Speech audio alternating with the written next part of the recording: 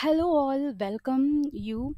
And today we are going to start 21 days of coding challenge AL programming bootcamp. So, you're going to learn with me, Dr. Gomathi.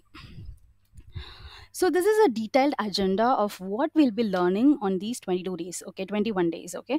So, the very first one is Introduction to AL Programming and Extension. So, that is what today we'll be learning about what is AL programming, what are the extensions, how to install all these things and everything. And by the end, I'll be giving you a small exercise. And the day 2 we'll be learning, that is tomorrow, we'll be learning variables and data types in AL programming. And day 3 we'll be learning statements and comments in AL programming. Day 4 will be on snippets used to create objects in Business Central.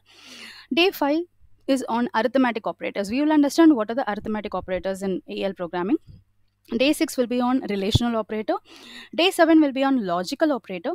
Day 8 will be on unary and binary operators. Day 9 is on list and dictionary. Day 10 is about conditional statements. So these are all the very basics, okay? And once we complete these 10 days, then we will move on to system defined variables. What are system defined variables and what are the user defined variable as well? And we'll be understanding about the access modifiers in day 12 and built-in functions, procedures in day 14, loops in day 15, triggers in day 16, commonly used methods in AL programming in day 17, other methods in day 18. On day 19, we'll be learning error handling and we proceed with interface.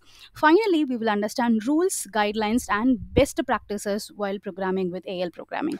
So this is what it is involved. So if you have any other topics in your mind, please leave that in the comment box, so where we will include it after these 21 days of session, because this is completely tailored program.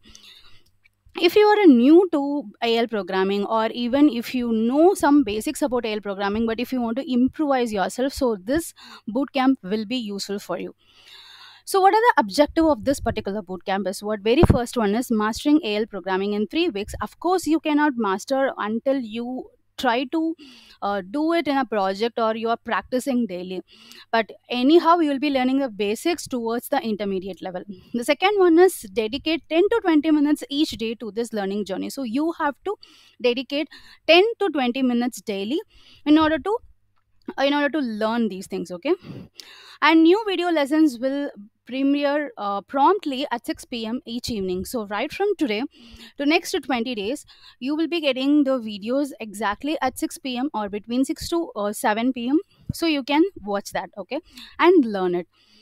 Members of this community will enjoy advanced access to the bootcamp. That is, if you are a member of this channel, that is goms tech talks channel, so you will have access to prior to 24 hours or 48 hours. So that I'll be uploading it previously, like priorly, you can just go and watch it. Exclusive resources such as documents, whatever I'm discussing in this video, whatever is created in this video, right?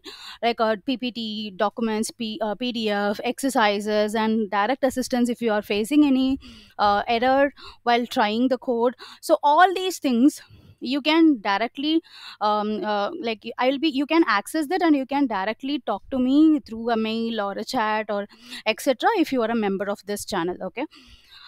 Subscribers, okay, you are invited to view the video content and engage in hands-on practice, so you can view the videos. Subscribers will receive comment based support throughout the challenge, okay? So if you are facing any issues, I'll be giving you the comment based support, but it won't be immediate, but definitely you'll be getting it. So finish the challenge and earn a set of 5 outstanding ebooks on the Business Central. What is the final result?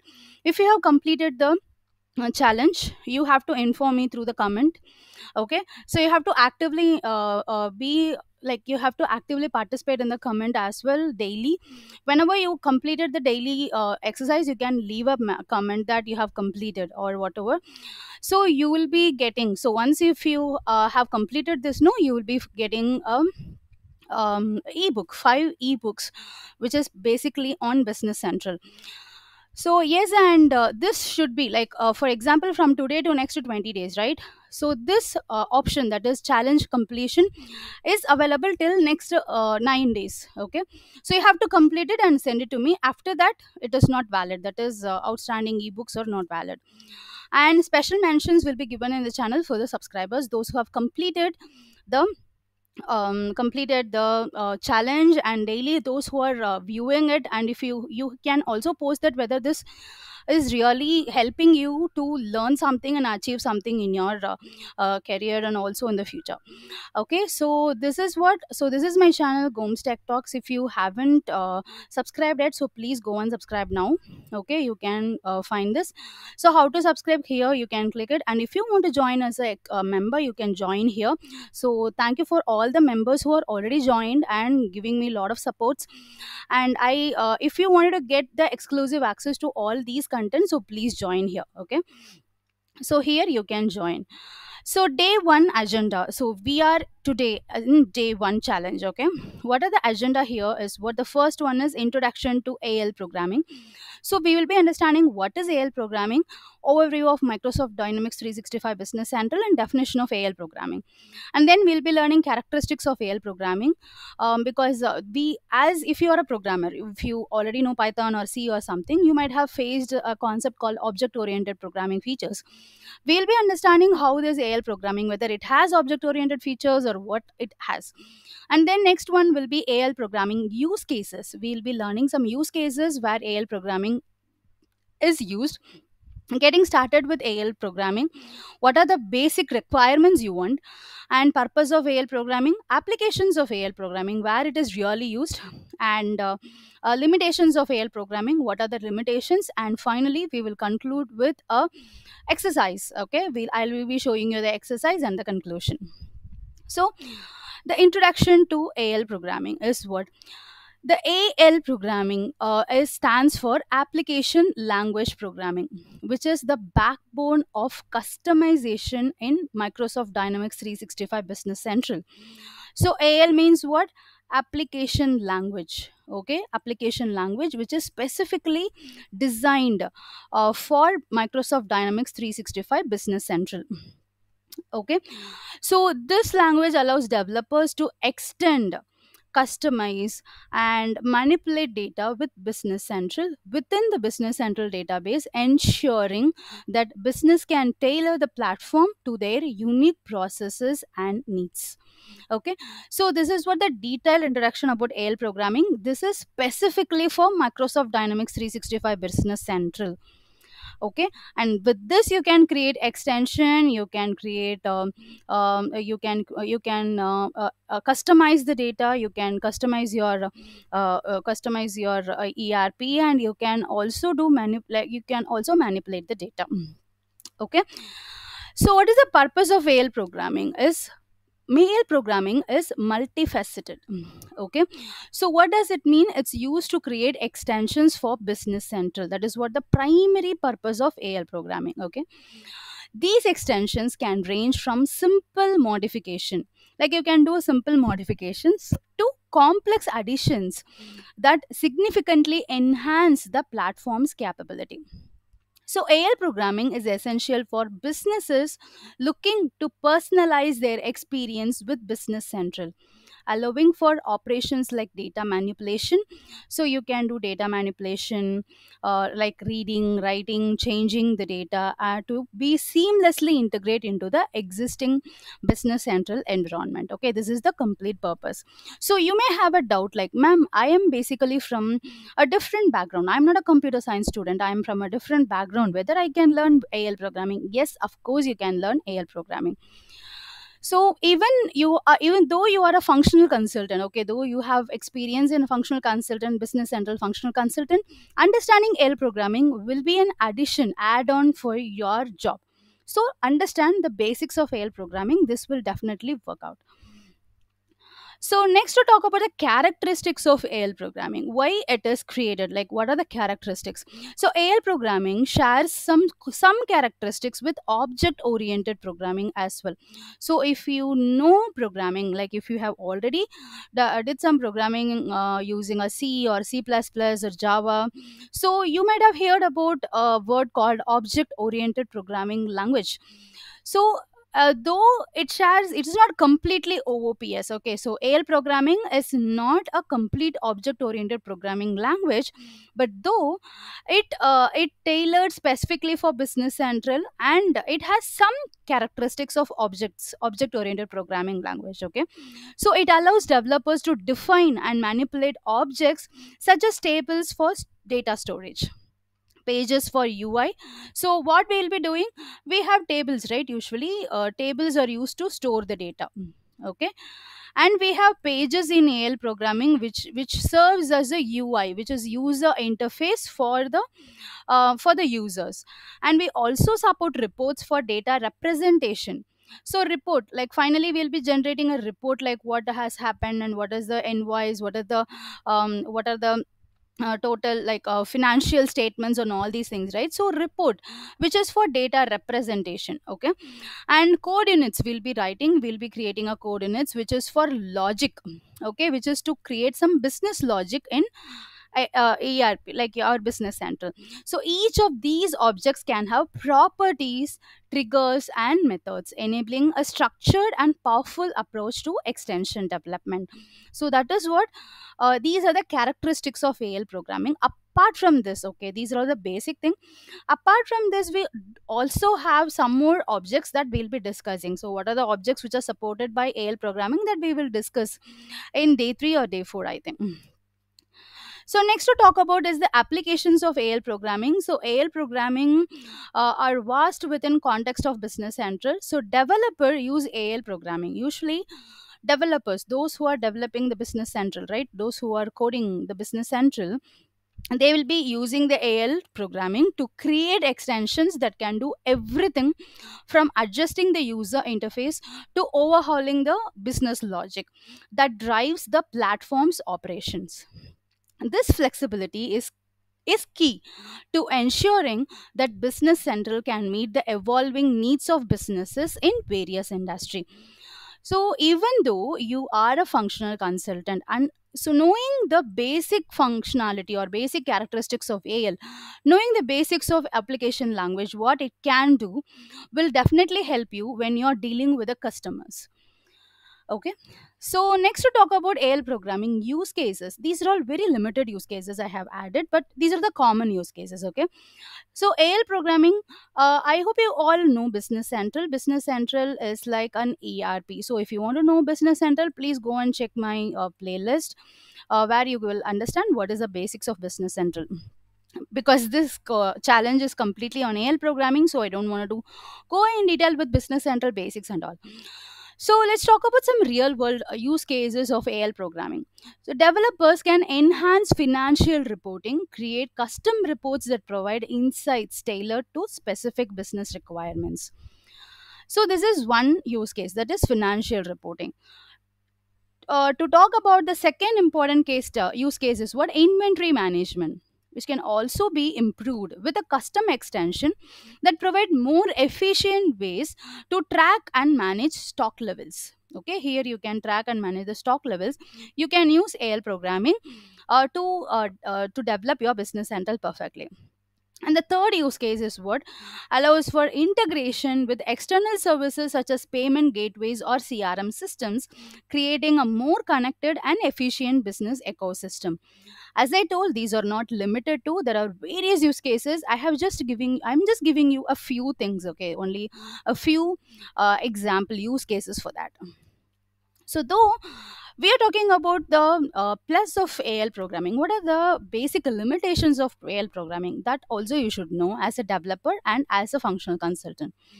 So while AL programming is a powerful within its domain, it's important to know its limitations as well. So AL is not a general purpose programming language and is specifically designed for Business Center. Okay, what do you mean by general purpose programming language? Most of you might have heard about Python. Okay, so Python, you can design it for anything. You can create a game using Python. You can create web development, so you can manage website using Python. You can do data analysis with Python. So it is a general purpose programming language, whereas AL is specifically meant for Business Central development. You cannot do AL programming for anything else other than outside Business Central. Okay, so this is not suitable for task outside of this environment, which is a business central environment. You cannot do anything outside it. So its specialized nature ensures that it is optimized for business central, but also means it cannot be applied to other database or ERP system. Okay, this I am talking about only AL programming. You cannot use AL programming in SAP. Okay, you know about ERP, which is a SAP. Okay, you cannot use this. That is what I'm just trying to tell you. So yes, we understood the basics of AL programming, what are the characteristic, why it is used, and everything.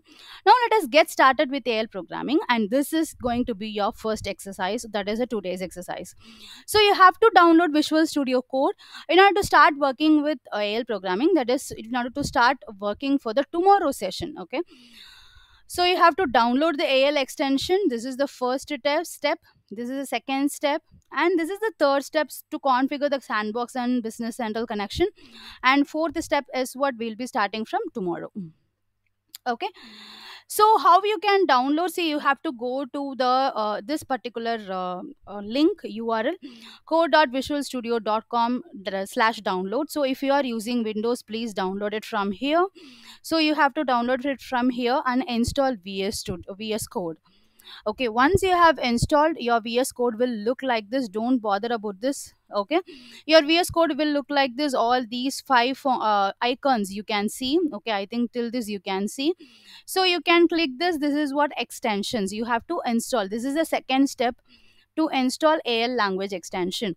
So once if you click and if you go and type it here, AL extension, AL language, you can see this is the AL language extension for Microsoft Dynamics 365. You have to click install here.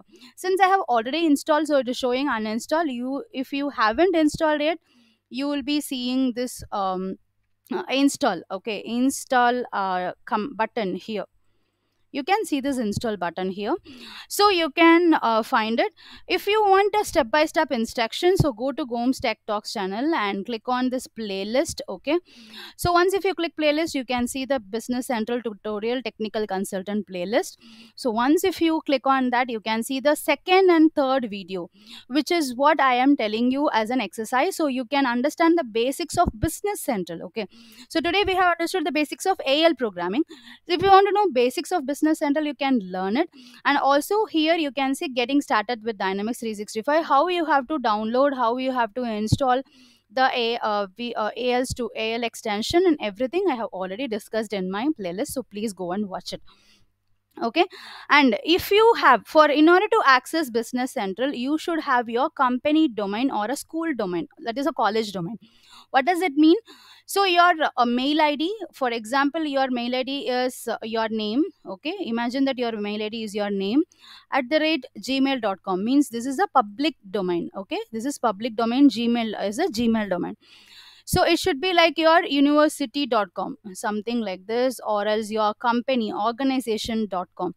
It should be like this. In this case, you can directly avail the free license of Business Central.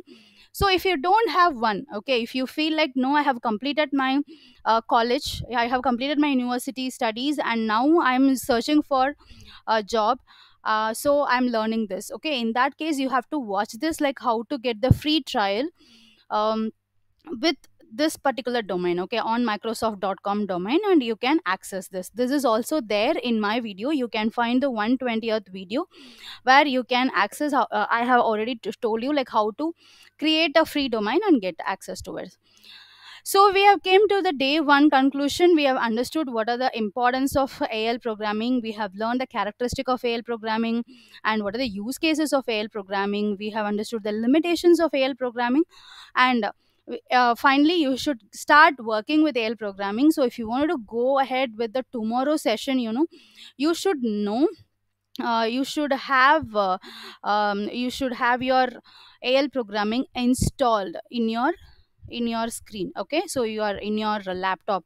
So please go and first go and install it, and we'll be discussing tomorrow about we'll be discussing about variables and data types in AL programming. Okay, what is a variable, what is a data type, and why it is very important, and what happens if you are not declaring a variable, and what all these things will be we will be understanding it tomorrow. So tomorrow it will be a practical session where I'll be opening the Visual Studio Code and I will explain you everything in Visual Studio Code itself. So please be ready. Thank you. Take care. If you have any queries, please leave that. Even if you have any feedback, please leave that in the comment. I am very happy to assist you. Take care and bye bye.